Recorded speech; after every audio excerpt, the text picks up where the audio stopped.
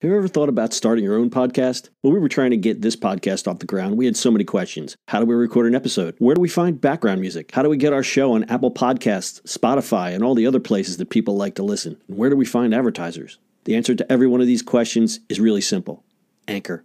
Anchor is a one-stop shop for recording, hosting, distributing, and monetizing your podcast. And best of all, it's 100% free and 100% ridiculously easy to use. Anchor makes it simple to get up and running. You can upload and schedule your podcasts ahead of time. It publishes to all the major podcast platforms. You can easily check your stats. I could go on, but instead, why don't you go and get started? Go to anchor.fm/start to join the e-commerce minute and a diverse community of podcasters already using Anchor. That's anchor.fm/start. We can't wait to hear your podcast. It's the E-commerce Minute, your daily dose of e-commerce, tech, and retail news with your hosts, Bart Mraz and John Suter. The E-commerce Minute is a production of Sumo Heavy, a digital commerce consulting firm in Brooklyn, New York, and Philadelphia. Find us on the web at sumoheavy.com. It's E-commerce Minute episode 255. In today's episode, Amazon gives incentives to start your delivery biz. As Amazon grows, so must its delivery partners. The e-commerce giant has been slowly laying the groundwork the last few years to sidestep USPS, UPS, and FedEx by building its own logistics and delivery network. Amazon took another step in that direction last week with a program to foster the creation of homegrown package delivery services that will help the company expand its delivery capabilities.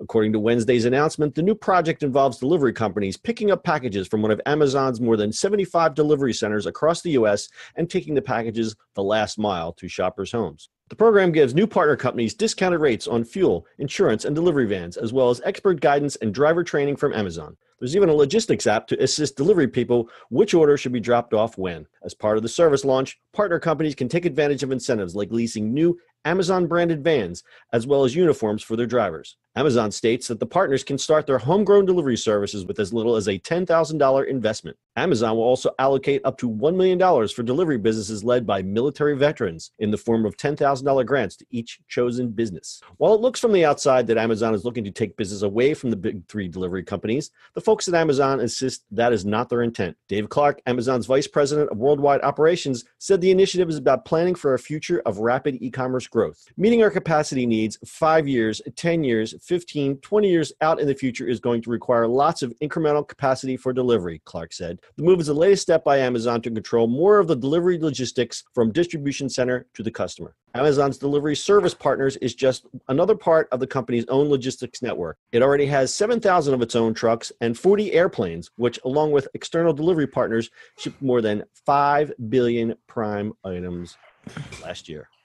Whoa. Well, This is kind of cool. I like this. I like this. Instead of being an Uber driver, just become a delivery driver. Well, there was a stat given. The company says that delivery partners can make up to $300,000 in annual profit. That is nothing to sneeze at. What?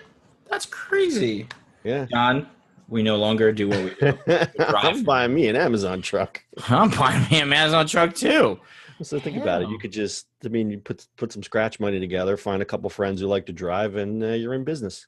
Yeah, I know somebody who likes to drive. Yeah, exactly. I can get my brother, you get your father. We put all these people to work. Right? Like, come on. It's perfect. So the message here is that they're not they don't ever intend to replace USPS or UPS or FedEx or DHL. They're augmenting their services. As the one quote stated, as they grow, the other companies aren't going to be able to scale up as much just to serve Amazon. So they've got to serve their interests, first, because that's the bottom line. Yeah, exactly. I mean, the top big three, they're already having issues with scaling. Right. Let's just see what happens this holiday season. Forget it.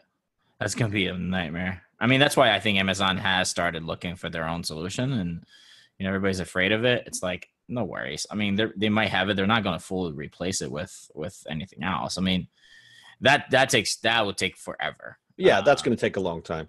And they've been lining up the logistics, and I think this is just another piece in the puzzle. Right. What's really cool, though, if you wanted to go out and start a business, I mean, this is really a great opportunity. There's a few caveats to this. They basically say, we'll help you start your business. We'll give you all the branding and everything. But if you choose to deliver outside of the Amazon ecosystem, you can't use the branding and you can't use the vans. So let's just say you start with one van and you get an Amazon van, you lease an Amazon van. You could say if it starts to scale up, you buy another truck and it's just not an Amazon truck. People don't care as long as their packages get to them. But there are some caveats. There's a few requirements. That business part of the program, they must offer paid time off and healthcare plans to employees. Bravo, Amazon, for that. I know that would probably stop a lot of people from doing this because that cost right there. But I think that's good for Amazon. I mean, that's a good thing by Amazon. Oh, it's definitely a great thing for them. I mean, hey, they need to provide health insurance. Why not? I mean, it's not really that hard, actually. So we've seen, we're looking at these last mile delivery solutions. Like they have the Amazon Flex, which uses the Uber or Lyft drivers. I think within Walmart, they had their thing. I think they just stopped the grocery delivery of that. So we're going to see some innovative solutions for, that quote unquote last mile here. But I think this is real interesting because it's good business opportunity. It's opportunity for vets to get, they put $1 million aside and they're putting at $10,000 grants. That's pretty huge. So something good for the vets. I don't see anything bad about this. I think that's amazing for that too. It's like, why not get into a business that you can and that training is pretty easy.